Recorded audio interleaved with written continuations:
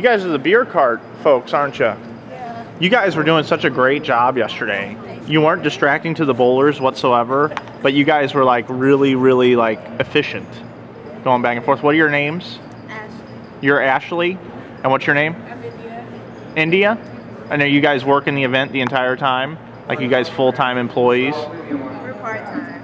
So will a majority of the bowlers see the two of you, or? Yeah, I think so. Except for maybe on the weekdays. Yeah, mostly on weekends. You guys are weekend people. Are you guys excited about having this tournament here? Yeah, it's really interesting. Have the bowlers been tipping well so far? Yeah. They have? So like if somebody comes up and orders like one of your beers there, which could you show us your selection, what we have available this year at the championships? We have Bud Light. All right. Michelob. Mick Ultra, right? Yeah.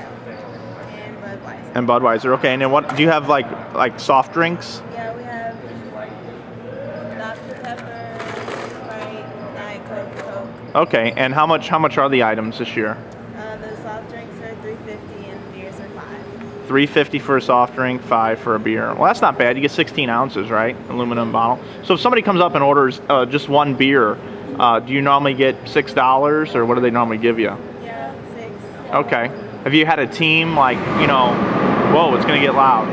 Have you had a team buy an entire round to give you a bigger tip? Like, what's the best tip you've got so far? $5? All right. Out of all the teams that you've seen bowling here, what percentage do you think are actually drinking while they're bowling? Alcoholic beverages? Half?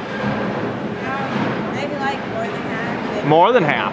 70, 60%. Really? Yeah. 70 or 60% are actually drinking alcoholic beverages at this year's championships, but it's only day 2.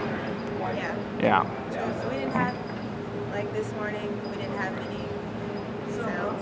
I guess it was Sunday. Right, okay, no sales this morning. All right, well thank you very much. I'll be back in May. I run a website called InsideBowling.com, so if you get a chance, check it out.